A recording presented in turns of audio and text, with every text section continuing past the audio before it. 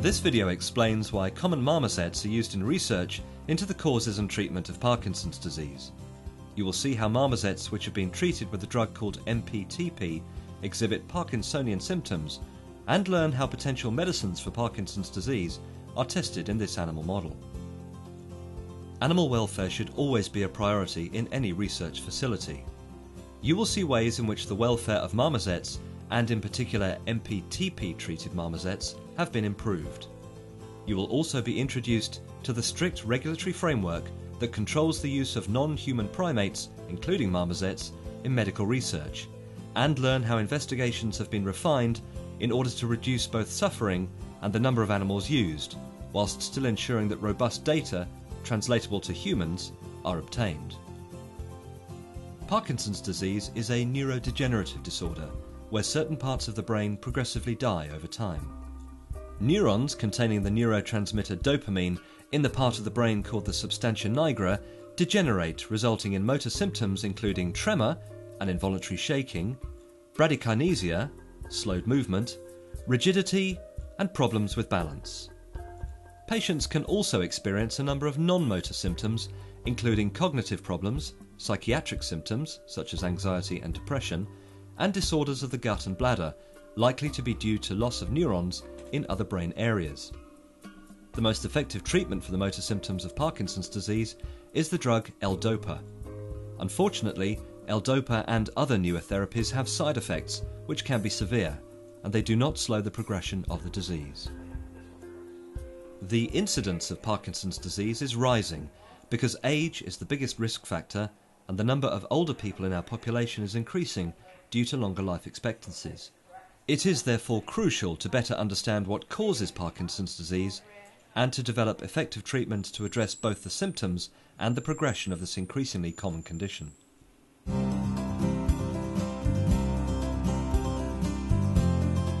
Advances in technology and in our understanding of biology means that many areas of medical research can now be carried out without using animals at all, or can be done using human or animal-derived tissues. However, for many diseases, research using live animals is still needed.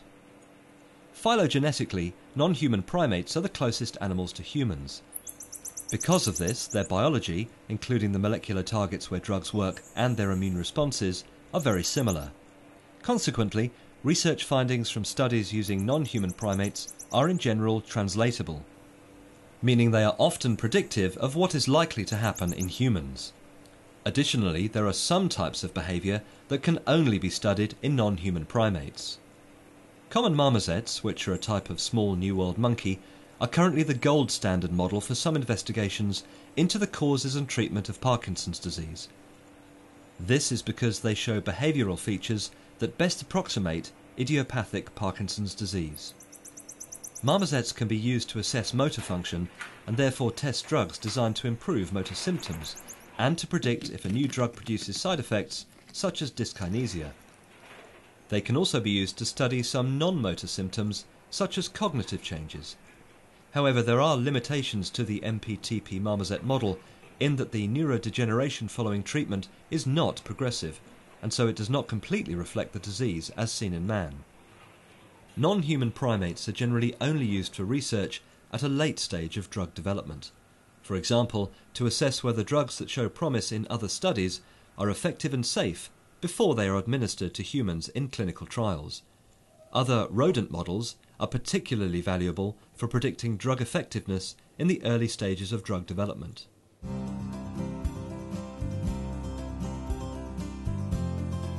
Within the regulatory framework regarding the use of animals in medical research, non-human primates have special status under the law. This is because their closeness to humans means that they may have capacity to suffer in similar ways. Special justification for their use is required, and it must be extremely strong, weighing the harm caused to the animals against the potential benefits to society. In particular, a case must be made that no other non-primate species is suitable for answering the specific research question being addressed. Any application proposing to use animals, including marmosets, in regulated procedures must demonstrate how the 3 R's principles of replacement, reduction, and refinement of animal use will be implemented in the proposed work. Permission will be granted and licenses issued only when appropriate welfare provision has been agreed and approval by several independent bodies, including ethics committees, has been gained. Welfare provision should take into account the procedures and protocols to be carried out, in addition to the day-to-day care, handling and health checking of the animals. Home enclosures should mimic the marmoset's natural environment as far as possible, and should be designed to ensure that the marmosets have opportunity to express as full a range of natural behaviours. This can be achieved by including a range of environmental enrichment activities, including ladders and hammocks, and providing different food types and foraging opportunities. Anyone involved in animal research undergoes extensive training. Regular monitoring is carried out by named personnel who have specific responsibilities and by independent inspectors. Their role is to ensure that the research team is working within the law and that the researchers remain competent. This includes recognising symptoms of stress such as piloerection, vocalisation and struggling. In the early 1980s, a group of drug addicts inadvertently injected themselves with a neurotoxin MPTP and developed symptoms and pathology very similar to Parkinson's disease. Non-human primates treated with MPTP also exhibit some of these symptoms. The MPTP marmoset model was therefore developed to study Parkinson's disease and to test new drugs that could help treat the disease in humans. To induce Parkinsonian symptoms in marmosets, a detailed protocol is established in collaboration with the veterinary surgeon. This will only be approved and licenses issued when appropriate welfare considerations have been addressed. MPTP is injected subcutaneously once daily for up to 5 days at a dose that is titrated to balance efficacy and animal welfare.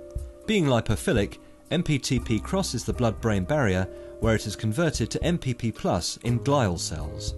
MPP+ then passes into dopamine neurons using the dopamine transporter. Here it inhibits the action of mitochondria and so the neurons die. In the acute phase, the toxin results in severe impairment of the well-being and condition of the animals, and therefore such protocols are classified as causing severe suffering. A stringent post-MPTP treatment routine therefore follows. Recovery housing units are provided that can be warmed with a heat pad if the animal's core body temperature drops, and which protect animals that display transient hyperactivity that may occur. The acute effects of MPTP treatment can last several months, and the reduced mobility and loss of appetite means that animals can lose up to 10% of their body weight. Animals therefore require daily examination, weighing and hand feeding, and carers will help groom the animals. A veterinary surgeon will be called out if there is any cause for concern. Human safety is also a priority. MPTP-treated marmosets are kept in a designated holding room with restricted access to reduce the risk of accidental exposure to MPTP. Rubber gloves and protective suits are worn during and for 2 weeks after treatment to prevent human contamination from MPTP or its excreted metabolites. After this acute period, the MPTP-treated marmosets have reduced mobility and exhibit symptoms similar to some of those observed clinically in Parkinson's disease. These include bradykinesia and rigidity as compared with untreated animals, and they may also exhibit tremor. Environmental enrichment activities are modified to account for this. For example, solid, more stable hammocks are provided, making it easier for the marmosets to climb in and out, and special trays are provided to help with food foraging. Only when the marmosets are able to fully look after themselves, including eating, drinking and grooming, are they ready for studies investigating new and improved treatments for Parkinson's disease.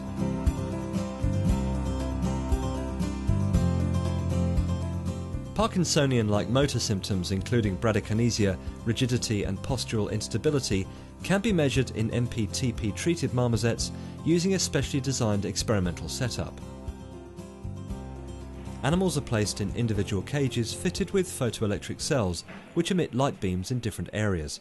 When an animal is active, it breaks the beams, so the number of beam breaks indicates the degree of locomotor activity.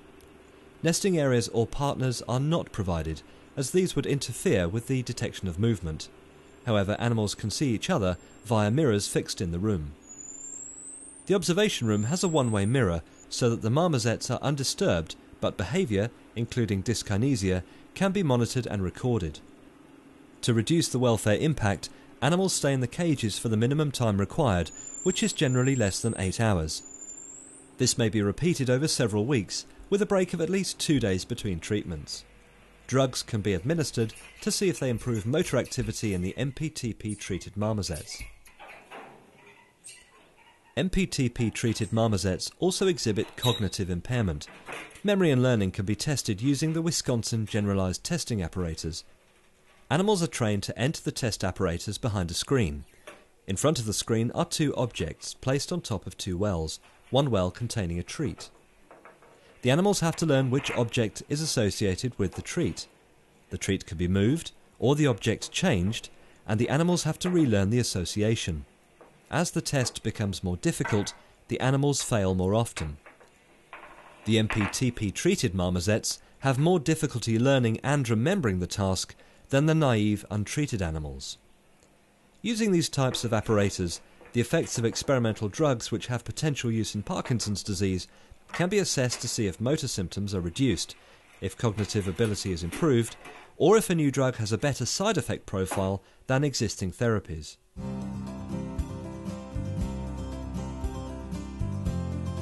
The MPTP-treated marmosets can be kept indefinitely as long as they are deemed fit and healthy.